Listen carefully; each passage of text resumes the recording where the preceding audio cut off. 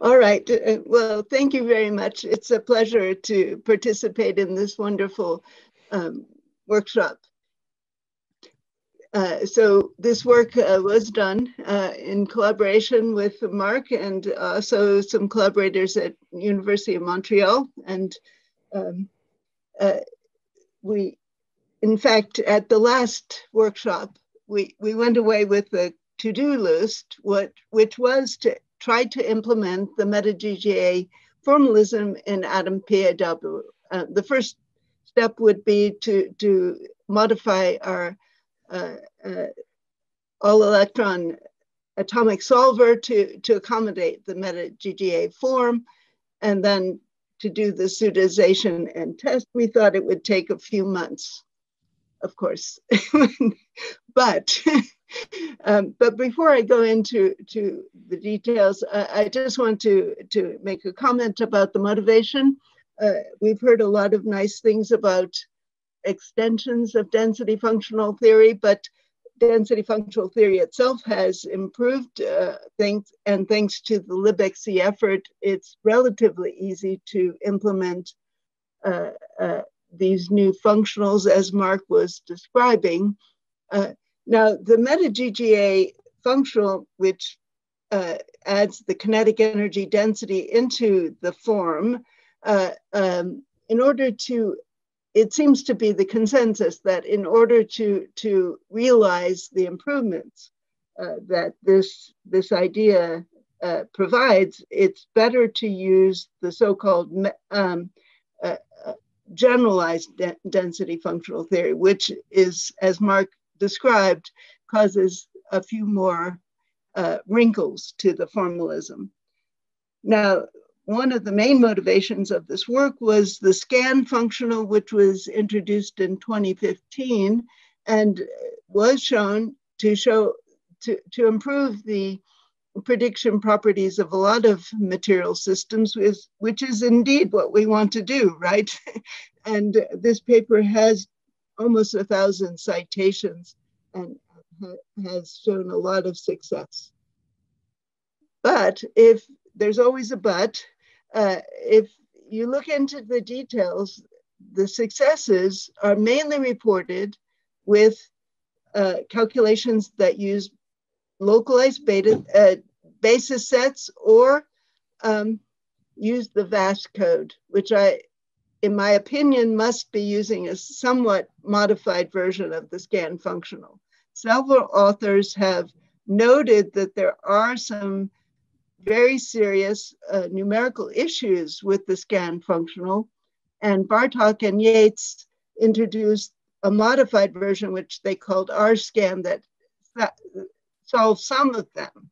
But when we looked into it, for an atom, what we realized was that for an atom, the scan functional actually diverges in regions of space where the radial density is very small. And this was a problem, in my opinion. However, last fall, I think it was, the developers of the scan functional worked hard to revise that functional into the R2 scan form. Just to give you an idea of what I'm talking about, if you take a textbook form of the density, this is from a quantum mechanics, an old quantum mechanics book, which shows exponential decay of the density and also the kinetic energy density.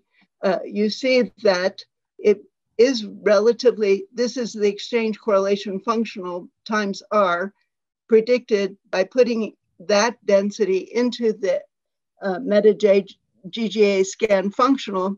You see that it actually goes to infinity as R goes to far from the atom. And so I thought that was very serious, and we stopped working on this project. But when the R2 scan was developed, this problem was, and the other, Mark told you about the form of the exchange correlation functional. It depends on the kinetic energy, and this introduces this dimensionless kinetic potential that we call it, that comes into the kinetic energy solver, a differential equation. And the question is, how can we implement that? So we're implementing it for an atom with spherical symmetry, and this is the form of the differential equation that we have to solve that now has some extra terms there. And then, so how do we do that? There are several methods that, am I still connected? Just to make sure. Yes? Yes, yes, you are yes, connected, you are, yes. Natalie. Okay. All right. So this is a second order, two-couple differential equations, or we can transform the equations. We have implemented this form in ATOMPAW. In both of these cases, you see that the differential equation is highly sensitive to the form of this kinetic energy, kinetic potential here. And one more point is that when we were doing this, we had trouble implementing it, and so we contacted the R2 scan group, and they mentioned that there was one parameter that we could perhaps change, and so they originally had eta equal to 0.001, and we made it a little bit bigger to make the numerics a little bit more controlled. How much difference does this make? This is an example for a converged calculation of sulfur.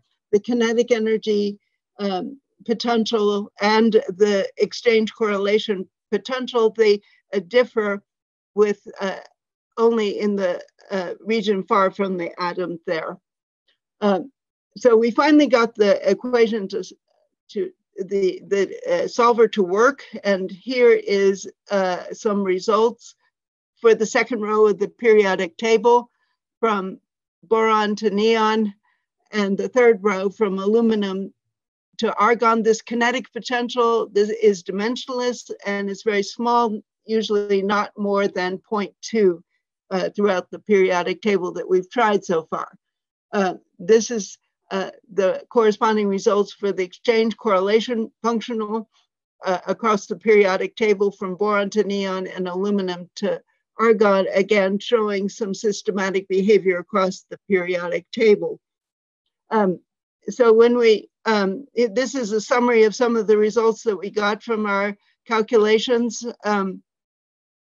These empty spaces show that for the eta equal to 0.001, we're still unable to converge the calculation for certain atoms.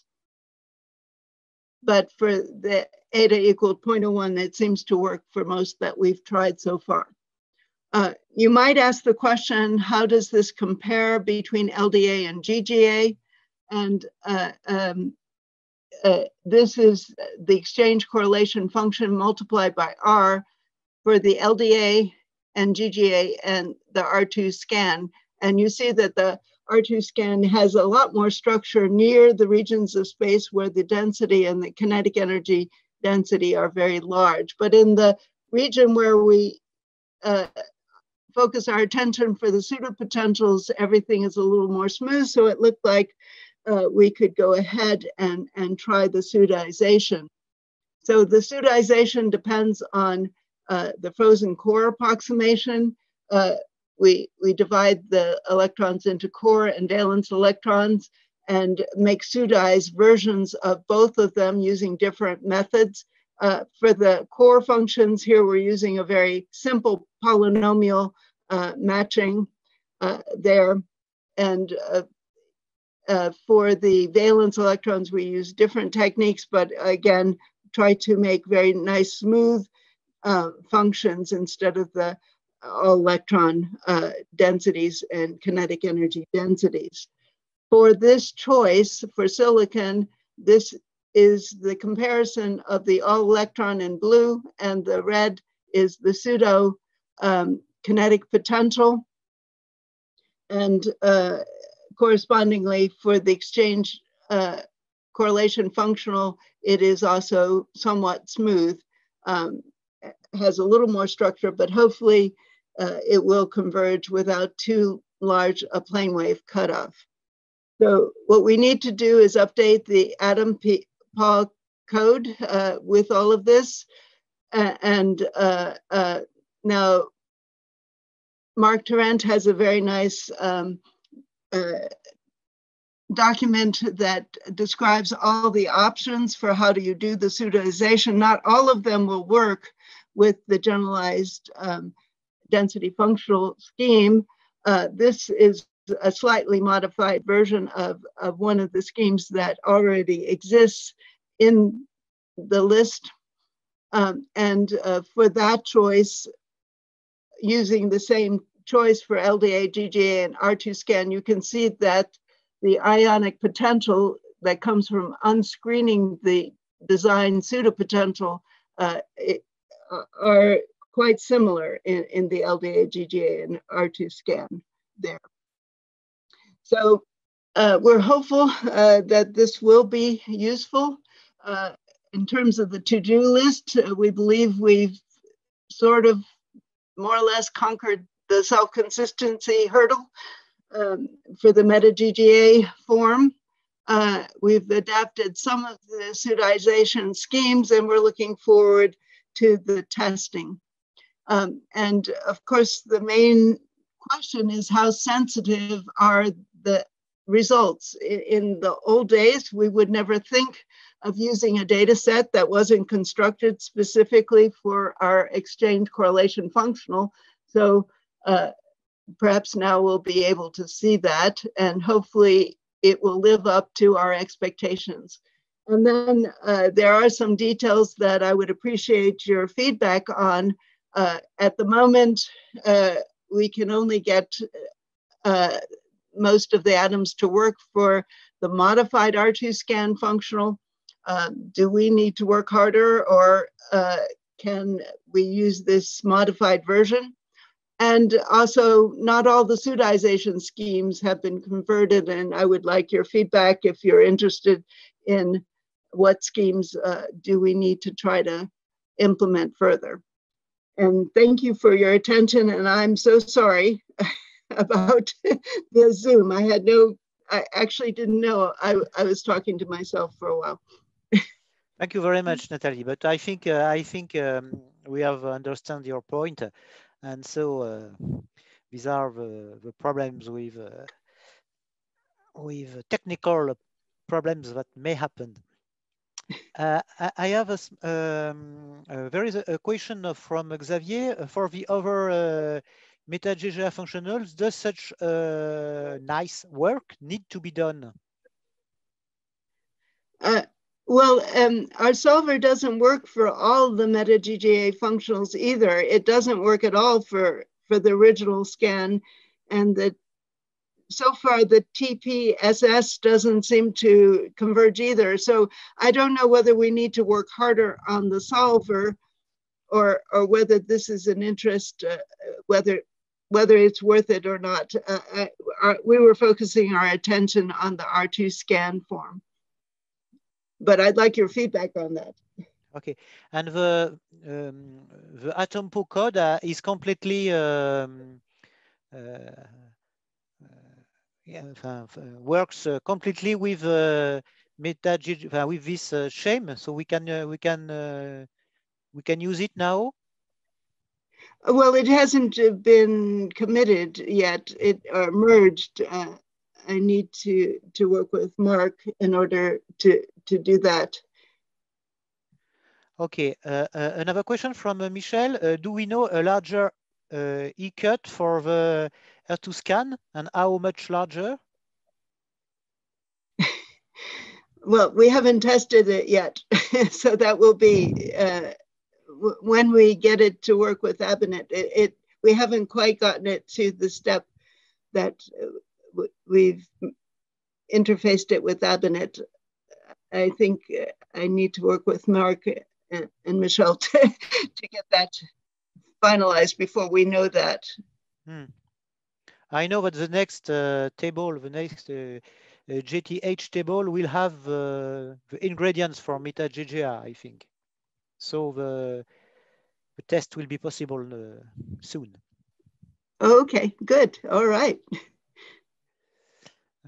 Mark is asking a question to everybody. Is it expected to be larger than for scan, the cutoff? Well, I am done with scan. I mean, I think scan is not, it has so many numerical problems that we shouldn't even use it. That's my opinion. Okay. So I'm thinking R2 scan replaces scan. That's my opinion. Justified.